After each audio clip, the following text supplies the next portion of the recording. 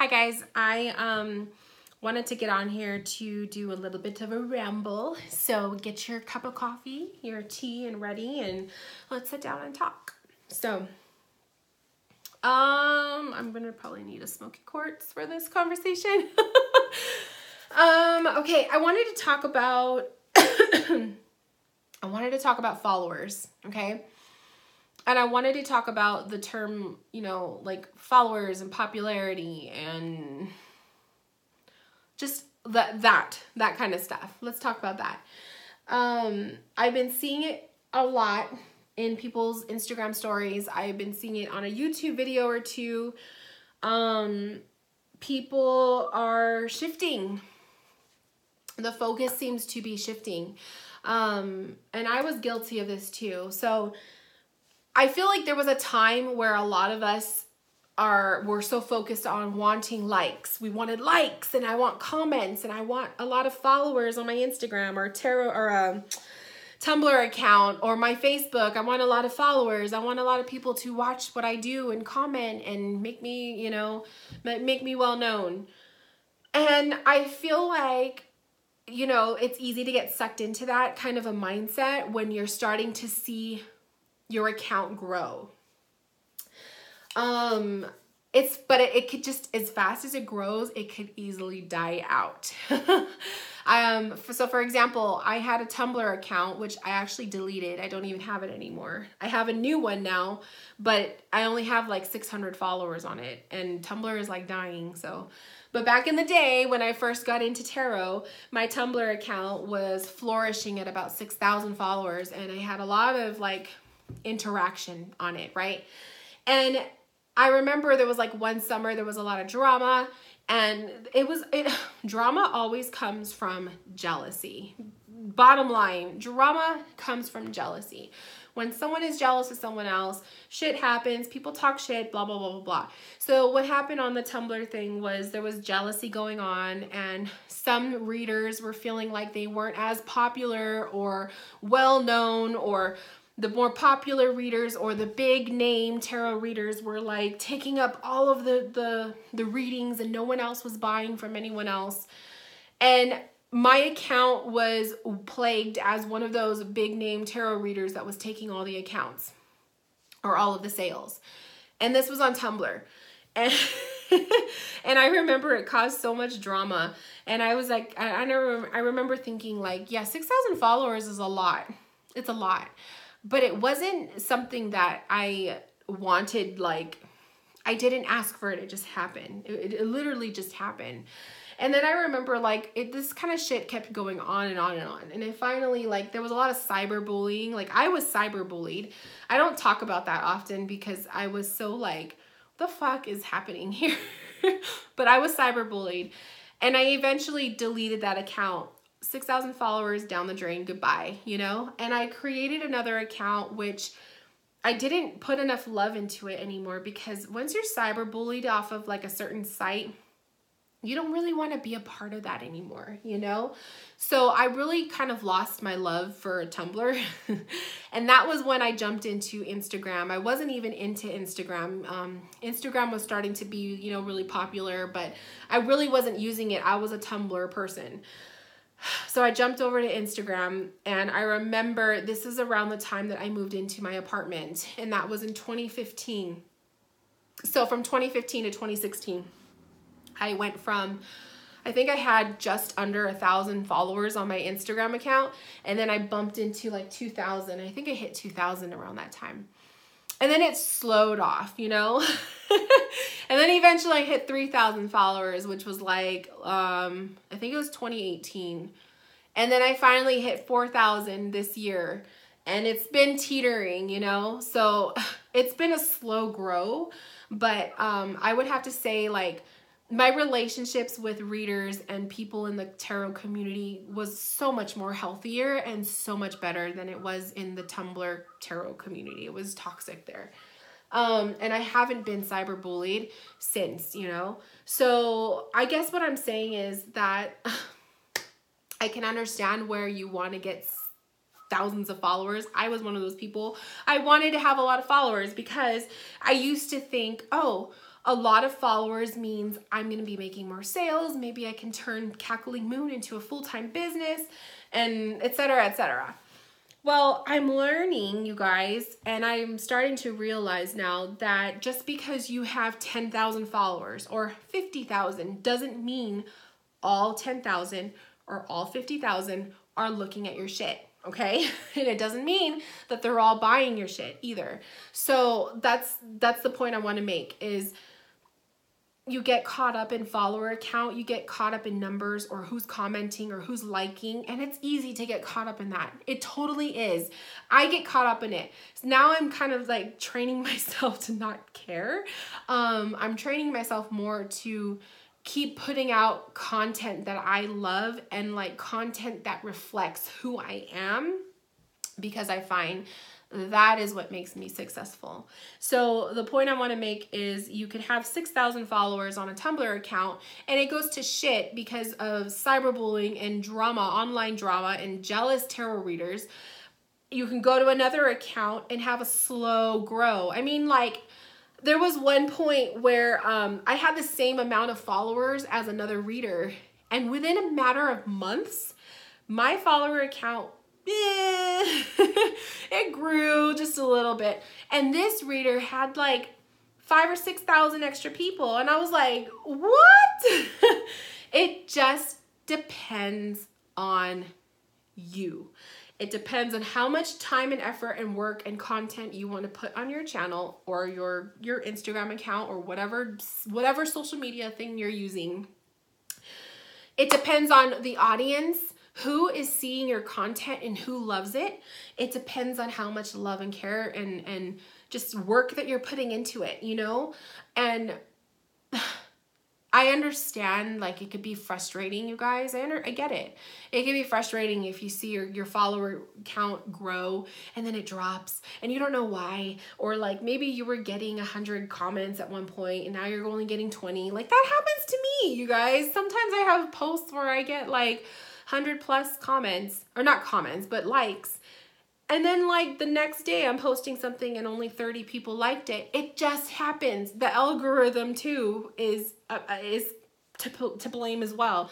If you're not getting people who are watching and looking and liking everything that you do, your visibility kind of drops on that platform. So bottom line is it doesn't matter how many followers you have, because you could still be fucking successful. And I'm only going to use me as an example because it's me. But I have 4,000 followers on Instagram right now. And sometimes it drops to below 4,000 and then it goes back up, and then it drops and then it goes back up. But I have 4,000 followers, and because I have the business account, so you can kind of see like your interaction, who's interacting, and like a percentage, you know? So the average post that I put up is getting about 60 likes. 60 likes out of 4,000 people, right? But when I look at, where's my little book? When I look at the Cackling Moon business planner, and in my business planner, I write down, I'm not going to show you because it's private, but in my business planner, I write down each month, I add up everything that I made that month in readings, right? I'm always hitting a goal. I'm either hitting the goal, I surpassed the goal, or I've been consistently doing better than the previous year, okay? And so that's just goes to show you guys, it doesn't matter how many followers you have. It doesn't matter how much comments or likes that you're getting, even though, yeah, it feels great when you get it, fine. But it doesn't matter. You could still be successful. If you are reaching out to people who genuinely love your content, or who love you as a tarot reader, or who love you as a spiritual healer, or whatever, they're going to come back. They're going to come back to you because they respect you. They love what you do. They know what to expect with your content. And sometimes it's just like when you go to the grocery store, you tend to stick with the same products, right? The same products.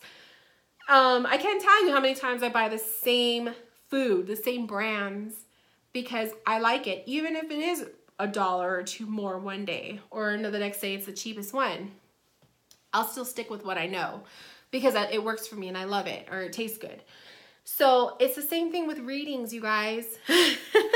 You can have 1,000 followers on your Instagram account and be making fucking bank every month with your readings, and it's enough to suffice you and your business and what you need out of life. You don't have to have 10K followers. And if you have 10K followers one day and then the next morning you wake up and you lost half of them, who gives a shit?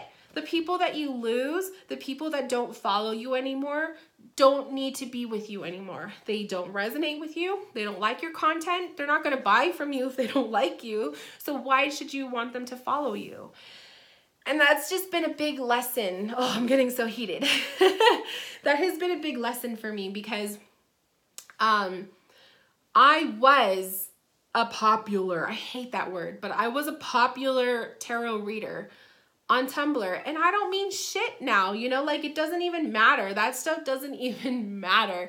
The only way that that would matter is the people on Tumblr who liked what I did there followed me to Instagram, and a good portion of them did. Okay, a good portion of them followed me over there when I made my post about why I was leaving the Tumblr tarot community and going to Instagram, because they like what I do. They like me as a person, or they like my content, or whatever. They followed me there, but that 6K following count on my Instagram or on my Tumblr account didn't mean shit. It didn't mean shit. I deleted the account. And I lost all of those followers after I made my post about I'll be over here if you want to talk to me here. That account didn't mean shit to me anymore. And it's to prove to myself, that I don't need a certain amount of numbers to prove that I am successful, right? I don't need that. I don't need that to show me that I am successful as a tarot reader or successful at what I do, or Cackling Moon means something. No, I make the Cackling Moon mean something. I make my readings mean something every single time they fucking inspire a client that I read for. Every single time I get an email, and no one else sees it because it's in my email, and if I get an email from a client who tells me, your reading resonated, your reading made me cry, it resonated, I needed that reading, I needed to hear that message, that is the stuff that matters. Not 10K followers or 20K or whatever the fuck. That stuff doesn't matter. And I have to remind myself this, so I'll probably end up rewatching my own video every single time I find myself thinking, oh, why did I lose 20 followers? Oh, why don't they resonate with me anymore? They just don't. People outgrow you. I outgrow you. You outgrow me, you know? I'm not going to be the same for you as you aren't for me anymore. Like, there's nothing wrong with that. You outgrow somebody. I feel so much better now that I got that out, because the whole reason why that came out was I've been seeing that. And some of these people who are saying this stuff are people who have large followings. They're not happy, you know, or they say they're finding that they're saying something and it doesn't resonate with everybody, so people unfollow them, and then they get like, oh, why are they all unfollowing me? Well, because you're changing. Your content is no longer helpful to them, or maybe they don't like you, and that's a good thing. Let them go. Goodbye. You know what I mean? So that's the way I see it. If you don't like me, don't follow me. I don't want you to follow me if you don't like me. Don't follow me. If you resonate with my stuff and it inspires you, great. I'm glad. That's what I'm here for. Just like I follow people who inspire me. And I have no business following people I don't like. If I don't like you, or I don't resonate with you, or every single time I see you talk and it pisses me off because you're saying something that just I don't agree with, why am I wasting my time and energy watching your stuff?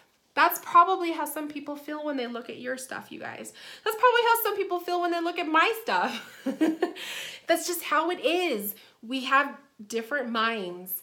We have the ability to discern when something is good for us and when it's not. And if it's no longer good for you, bye, unfollow, or mute them. Mute them, and then maybe later on, a month later, you'll be like, oh, I miss you. And you don't have to do the embarrassing following them again, where then they look and they go, why are you following me again? I thought you've been following me forever. Oh my God, you know how that goes. So just, you guys, I don't know. I could just be talking out of my ass and maybe no one's getting it. But that's how I feel. That's how I feel. I mean, yeah, would it be great to see shitloads of followers? Yeah, it would be great. But half of those accounts probably aren't even active anymore. So technically you're really only reaching out to so many. So it's just, it is what it is, you guys. Enjoy what you do and make sure that the content you're putting out is from your heart and it's what you love to do. Never put stuff out just for the sake of other people, because you're only going to cater to those people, but what about everybody else, you know? So cater for yourself. Like that's the way that is what I have been learning, is the kind of readings and services that I do is stuff I would buy. And if I would buy it and spend money on what I'm doing, I know then what I'm putting out there is valuable, okay? Because I would buy it, right? I want to attract an audience and clients who are like me and who need the things that I'm putting out there. If I can't reach the whole world, I don't want to reach the whole world. I just want to reach the people that need me in this moment or in the future, you know? That's all that matters. So that's what I'm going to be doing. I'm going to keep doing my thing. And the next time I see a post of somebody complaining about, oh, I lost this many followers, or how come no one looks at my stuff, or, oh, I can never speak my truth because I don't want people to unfollow me. Like, then you're not coming from your authentic self, you know? You got to start being yourself. Be yourself. And just understand that you can be in a popular place. I was there on Tumblr. It ain't shit now. But I was there. I was looked at as a popular reader or a big name reader. That's what they would always say.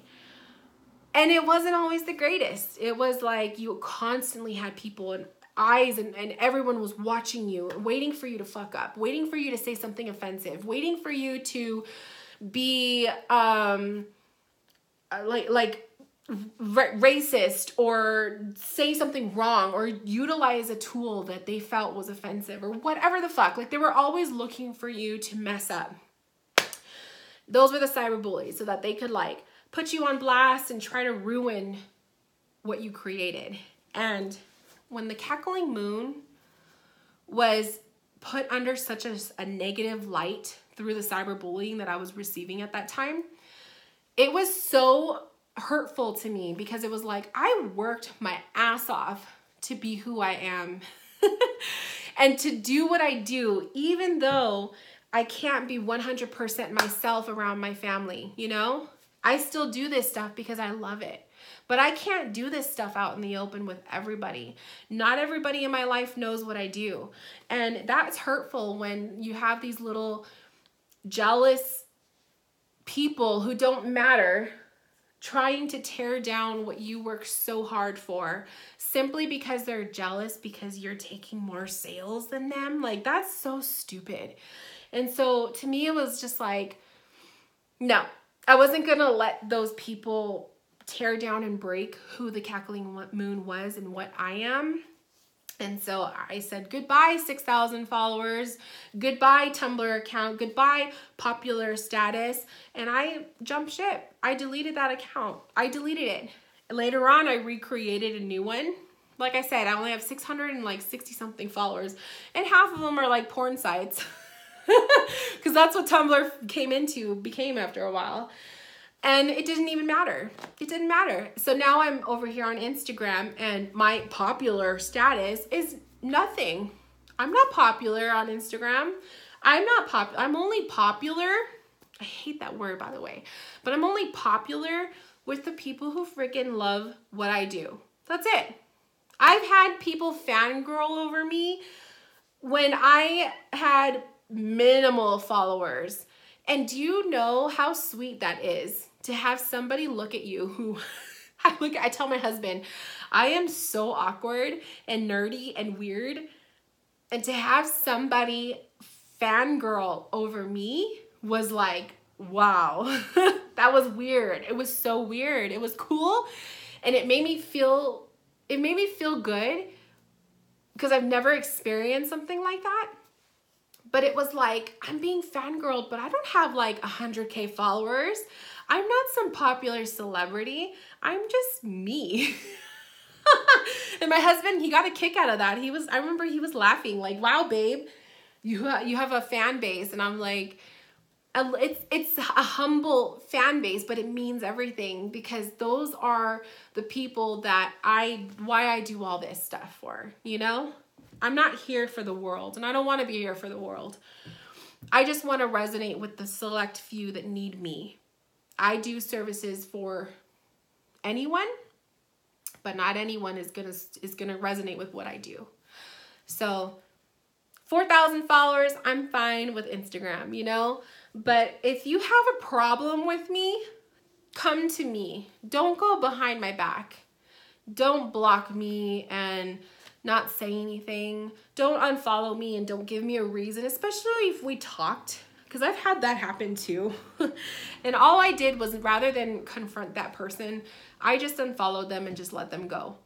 But I was genuinely hurt because I attended this person's program. I attended, I think 2 of their classes, things that they did.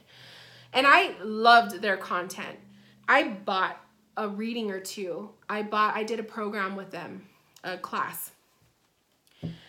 And this person unfollows me and it was really upsetting. I remember I came to my husband and I was like pretty much crying about it. Like, what the fuck happened? And they never said a shit, never said anything to me, nothing. And rather than me, I didn't want to start anything. I was just like, you know what? I just have to accept that maybe I wasn't doing it for them anymore. I don't know. Maybe I said something that offended them. I don't know. I'll never know because they never reached out to me. And it's like, they don't have to. If you want to unfollow someone, you can unfollow somebody and not have to say shit to them. But I think because I actually spoke to this person, I met them in person a couple times, that's why it hurt. Because you weren't just someone I followed online. You were someone that I attended your classes because I liked what you did, I invested some of my money in you because I liked what you did. And then you just disappear. And I was like, well, what happened? So it sucked. That kind of hurts. But you guys, that is also something that you will encounter, whether you are the person doing it, you ghost out on someone, or it happens to you. And it's the thing is if you are going to put out the message of just unfollow, if you don't resonate, you have to be willing to accept that someone else may do the same thing to you. And that's what happened to me. So that's why I said, you know what? I'm going to let this person go silently. I'm not going to say anything. I'm not going to get upset as much as I was upset, but I'm not going to make a big deal out of it. Just let them go. And so I unfollowed them because I was so hurt by it that it was like I couldn't look at their content anymore and love it the way I used to. I was looking at it with the eyes of how fucking dare you, or why? And I didn't like that emotion coming out of me. So I unfollowed and I just said, bye. Maybe we will cross paths later in the future. And that's that, And I haven't spoken about that, and it's been maybe a month now, and until now, speaking about it. But I will never put that person's name in shame. I still adore their content, and I still think that they're amazing at what they do. But I would never badmouth them like that. I just had to get that off my chest because that came up. But just, you guys, don't get so caught up in the followers and all of that. You don't have to have 10,000 followers to be popular or good at what you do. It doesn't define who you are. Don't strive for popularity. Strive for being inspirational, And I guess that's all I want to say because this video is already going to be 25 minutes long. Thank you guys for watching. If you watched this to the end, hopefully we will touch base soon and have some more chit chats. But until then, talk to you guys later.